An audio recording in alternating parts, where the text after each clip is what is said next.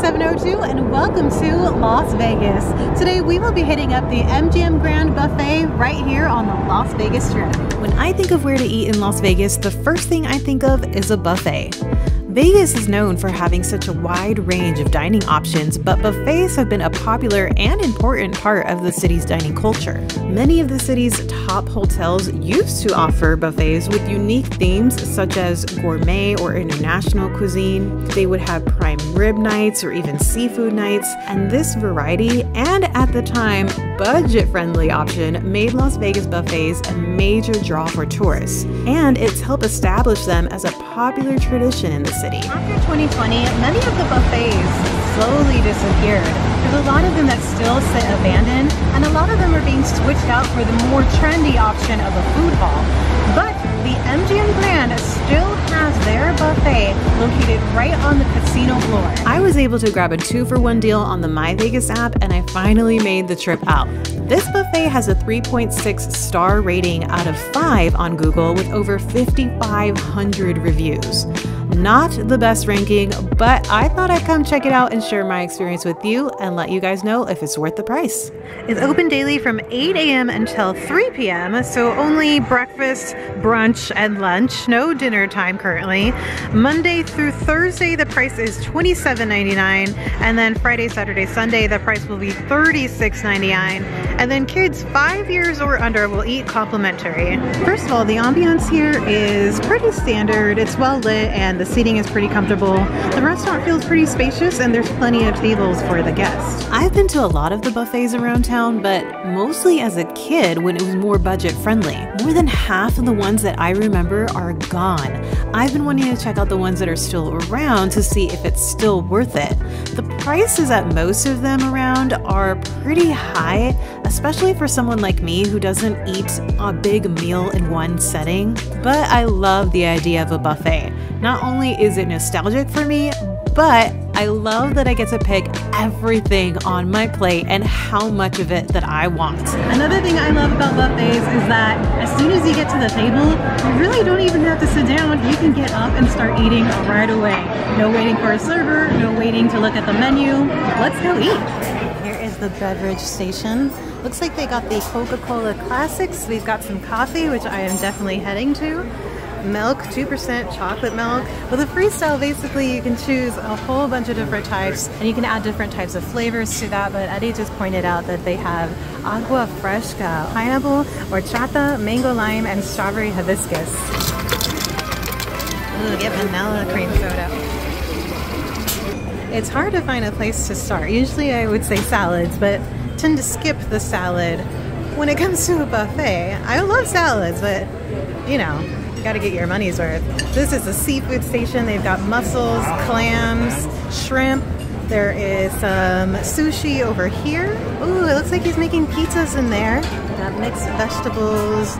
There is, what does that say? There's some sort of chicken dish. DIY charcuterie, where you can get some cheeses and meats. Hopefully I said that correctly. Mashed potatoes, Brussels sprouts, barbecue pork ribs. Oh yeah, that's where it's at. Cheese tortellini, that looks really good, and also some fried shrimp. Alright, so here are the pizzas that he was making just a second ago. So you have cheese slices as well as pepperoni, and then you got crushed peppers and Parmesan if you want to put on it. I just noticed this lonely station over here is where they have the breakfast foods. Here's some cereal, different types, frosted flakes. Here's the salad bar. Different types of greens that you can mix and everything that you can put on it, the dressings. Well, that's it for the salad bar. Yeah, we'll head back to the good stuff. An assortment of fresh fruit. The watermelon looks really good right now. So they've got barbecue beef brisket. Thank you very much. Oh, you can get a jus too. Oh, nice. Oh, you put it in a little cup. Yeah. Horseradish. There are, ooh, pork bangers. Roasted chicken, and then you can get some gravy as well. Heck yes. One of the best things about a buffet, I would say, right here. Oh, here's some breakfast. So we got pork sausage and bacon and eggs and some papas or some hash browns. The pancakes, oh yeah, French toast. We just had some of that for breakfast. Chocolate chip pancakes and then waffles. Yum! Even more breakfast items like yogurt. This one's Greek yogurt over on the right-hand side. There's strawberry yogurt, vanilla, and then, oh, over here maybe oatmeal, I would say, right? Yeah, some oatmeal. All right, now this looks awesome. Corned beef hash. We have beef fritters over there in the corner, and then biscuits and country gravy. We also have a omelet station made to orders. Looks like he's closing it up about an hour before the actual restaurant closes. Nice and green. Yeah, let's do cheese. We'll do cheddar. Yeah, man, look at all that cheese. That is just the way to do it. And I'll see you in town. All right, I'll be here. Thank you. One hell of an omelet. That just made my plate so heavy. Dang. All right, that was the last thing that I grabbed. Here is our plates. Grabbed multiple just in case they start closing it up. Here's Eddie's plate. Whole bunch of meat. Oh yeah, you got the biscuits and gravy too. Look at that.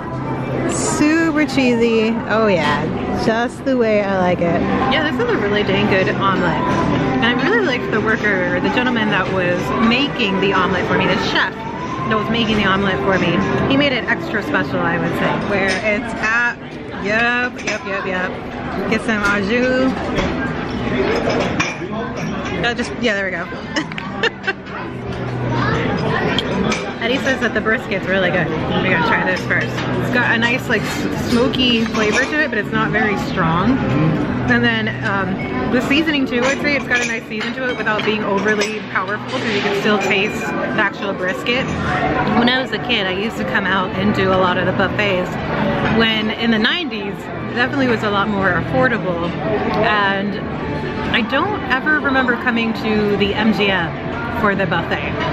I feel like I would have some sort of memory of it, but I don't. This might be my first time here. We used to go to the one in the Excalibur, the Luxor, the Rio was the best one. That one is still closed. Don't think it'll ever reopen. That was the best one. The Suncoast, the Bellagio, the Tropicana. A few of those are still open. I will say there's not as many stations as I thought there was going to be. Like I thought there'd be more different types of cuisine, like more international.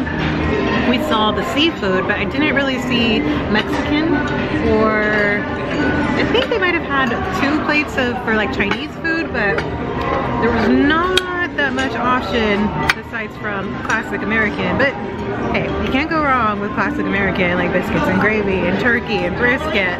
All this so far has been so good. And I'm really excited about the ribs. The ribs look like they have a lot of meat on it. And then this pasta or tortellini, you know, I already forgot, but this was something that looked really, really good. I think it puts a little too much of it on my plate. And of course, fried shrimp. We got the mashed potatoes and a slice of watermelon. I really like the mashed potatoes. They're very, very creamy. Kind of a garlic flavor, definitely buttery. There's cheese inside of this with Alfredo sauce.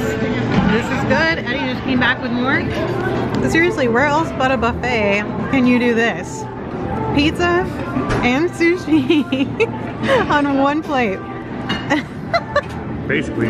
What is that? Oh, like a little hand cut roll? Yeah, like veggie. The ribs are really tender. The meat just slides right off of the bone.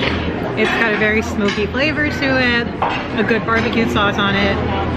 Yeah, everything so far has been pretty good. But even though there's not that many stations, you can grab all you can eat of the ones that you really like. Like right now, I love the pasta, the prime, not the prime rib, the brisket, the ribs, the shrimp, the fried shrimp. Like I would go back and get more of these. Oh, the mashed potatoes. The omelet was bomb. Everything so far has been really good. I think the real test is the dessert. What do we've got here? Apple pie, chocolate cake, carrot cake. Oh, these are the no sugar added, by the way, that you just grabbed, Eddie. He said, we'll see. There is a lemon cake, German cake, black forest cake, marble, chocolate, carrot cake. We just had a whole bunch of that from Costco. We've got the rice cakes. What is that? Neapolitan? That's interesting. And brownies probably right there. They have a few different types of soft serve. They have one that's more like sorbet, so they've got coconut and mango, and then they've got the classics, the chocolate and the vanilla. They might be having a little bit of issue with the vanilla, which I really hope not, because I want one of those. We're definitely gonna do a mango as well. Oh, why is it? I'm not doing this very nice. Oh, not very graceful. Alright, let's try this again with the vanilla. Oh, slowly but surely. I gotta start to swirl. Why can't I swirl it? I'm just gonna put a bunch of sprinkles. Oh, they had cones. How would you do that? If it's not coming out in a swirl though. Maybe just put the cone on top of the dish. They were cones. All right, let's go. In a hot plate, the ice cream is a little odd. It's turning into soup really quickly. It must have just came straight out of the dishwasher. I feel like over at the Excalibur, the ice cream was my favorite thing, and it was like the same basic soft serve. But for whatever reason, this is just okay. I'm gonna try the mango. It's too bad they don't have Dole Whip. Ooh, they had Dole Whip. I'd be like 5 stars.